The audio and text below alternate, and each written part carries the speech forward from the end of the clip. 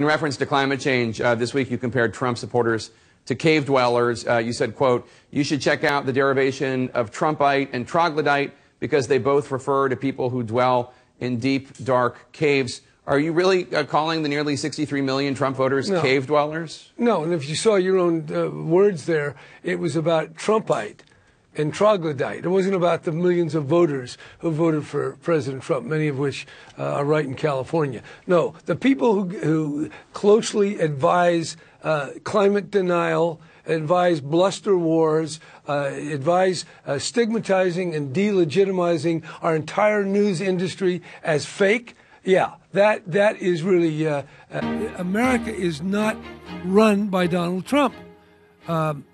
Even California is not run by Jerry Brown.